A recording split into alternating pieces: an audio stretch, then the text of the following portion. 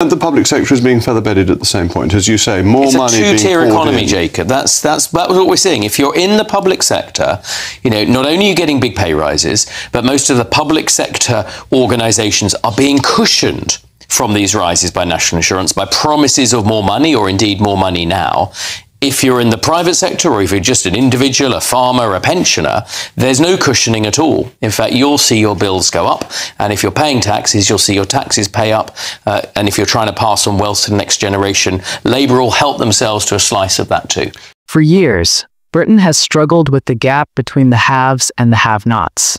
Andrew Griffith, the shadow business secretary, brought this into sharp focus recently. Speaking on GB News, he raised concerns about what he called a growing two-tier economy. According to him, Labour's leadership has made this divide worse, especially with their autumn budget.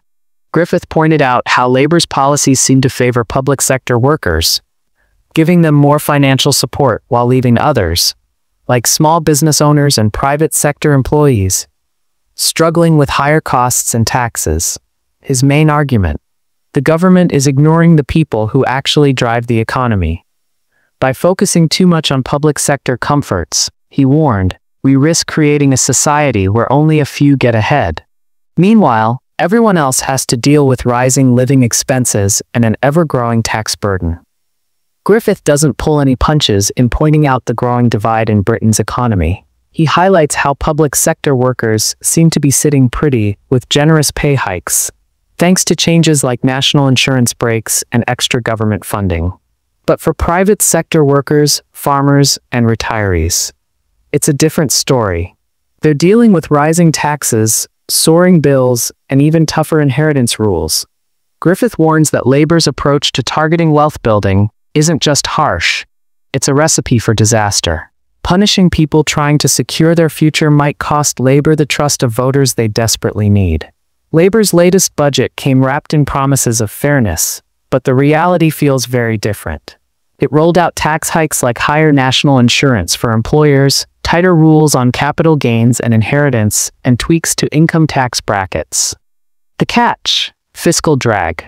It quietly pushes more people into higher tax brackets without actually increasing their paychecks. Small business owners and everyday wealth builders feel abandoned by policies that seem to stifle ambition and growth.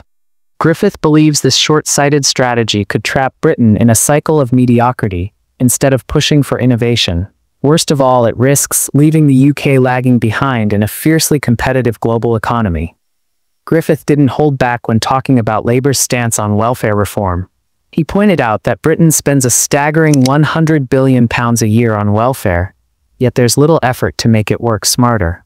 His message wasn't about cutting help for those who need it, but making sure the system actually encourages people to work, not sit on the sidelines. According to him, the current setup is unsustainable, with working-age people opting out of jobs and putting even more pressure on already stretched public funds. Griffith also took aim at Labour's approach to managing the economy, which he called a tax and spend playbook. He warned that this mindset is pushing Britain closer to a per capita recession, where economic growth just can't keep up with population demands. The problem: Labour's focus on quick political wins, like raising taxes and ramping up spending, leaves future generations stuck footing the bill.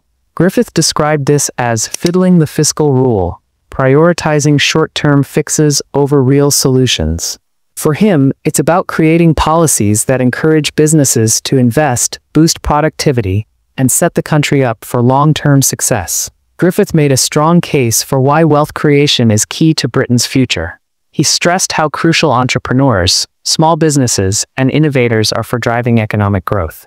But Labour's policies, he said, seem to punish success instead of encouraging it. With higher taxes on capital gains and tough inheritance tax rules, the message is clear: if you work hard and succeed, you'll pay for it. Griffith pushed back on this, calling for policies that celebrate innovation and reward effort. To him, a strong private sector is the backbone of the economy, and if it crumbles, Britain's future is in trouble. Griffith also zeroed in on Britain's housing crisis, which Labour's budget seems to have made worse.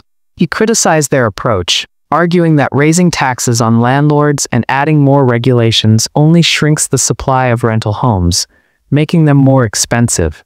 Instead of these heavy-handed tactics, Griffith called for big changes, increasing housing supply, speeding up planning approvals, and attracting private investment. He framed the housing crisis as a snapshot of labor's larger economic problem, a focus on quick fixes with no real long-term strategy.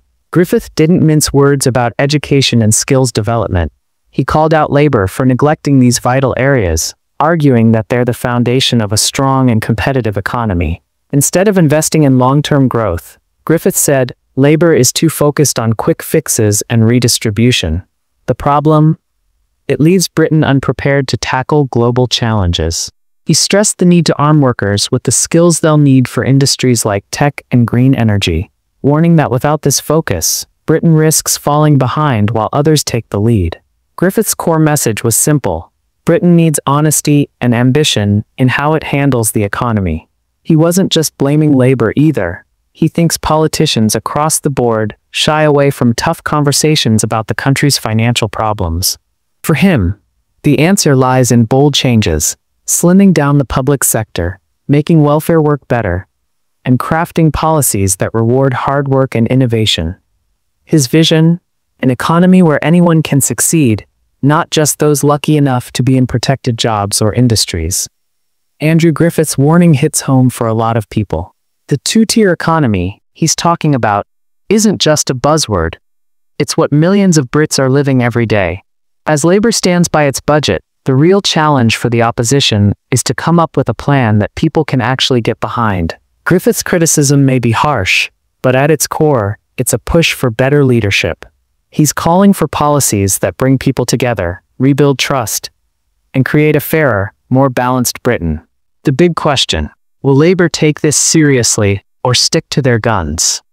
Either way, the conversation Griffith started is one that Britain can't afford to ignore. If you found this video interesting, please like, share, and subscribe. Until next time.